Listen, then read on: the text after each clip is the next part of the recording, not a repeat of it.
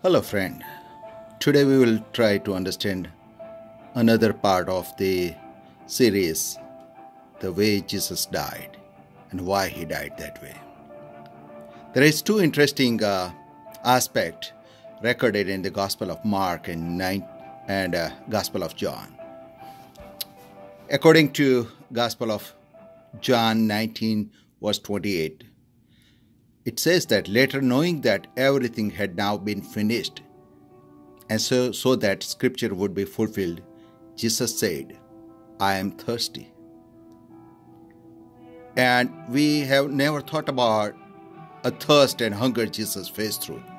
But right before the crucifixion, there is an account in a Gospel of Mark, chapter 15, verse 23. It says that then they offered him wine mixed with myrrh, but he did not take it. This was according to the prophets in Psalm 29:21. They put gall in my food and gave me vinegar for my thirst. But right before crucifixion, when Jesus was offered it, he declined to take it. And why he did that? Why he declined? And later on at the crucifixion, he said that I am thirsty. And when they offered him a sour wine, he took it. We need to understand that why Jesus first time did not took it. According to Mark 15, according to tradition, when they offer wine mixed with myrrh, it produces the narcotic effects. And narcotic effects can knock you down. It is just like going through surgery and you are under anesthesia. You don't feel the pain of knife and scissors on doctor's hands. Jesus declined it because he went through all pain, just like going through open heart surgery or brain surgery without anesthesia. He took a pain, a stroke after stroke after stroke. He felt every pain. And when finally he said that I'm thirsty. And it says that in John 19:28, it says that later, knowing that everything had now been finished, so that scripture would be fulfilled, Jesus said, I am thirsty. There are two accounts about Jesus said, I am thirsty.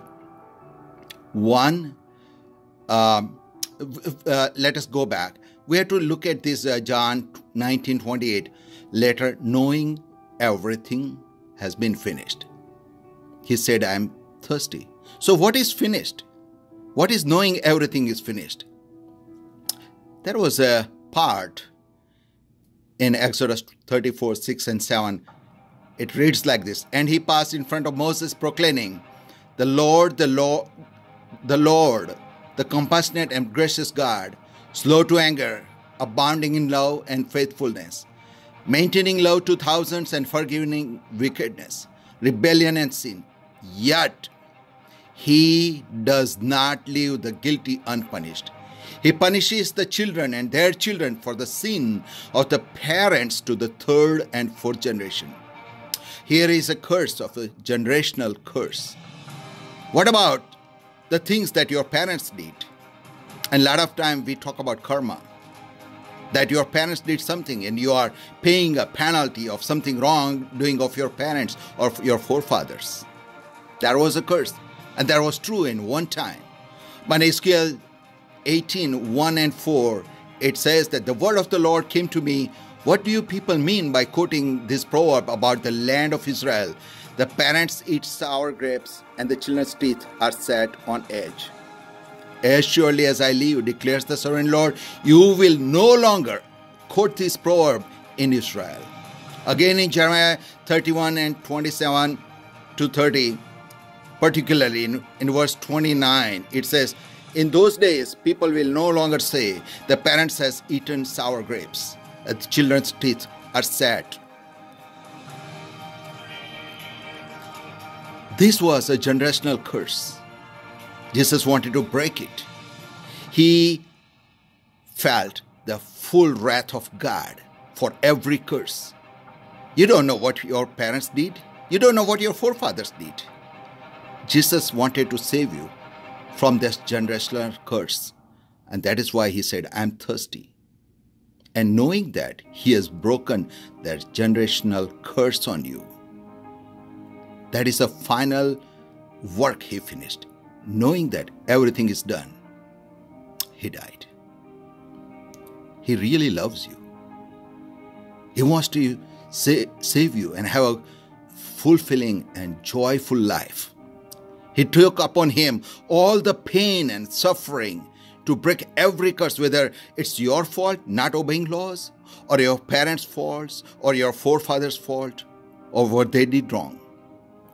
Jesus does not want it to come, those curses and their consequences on you. Now it's a gift. It's given freely to you. Would you take it? Would you take it, the gift that is given to you?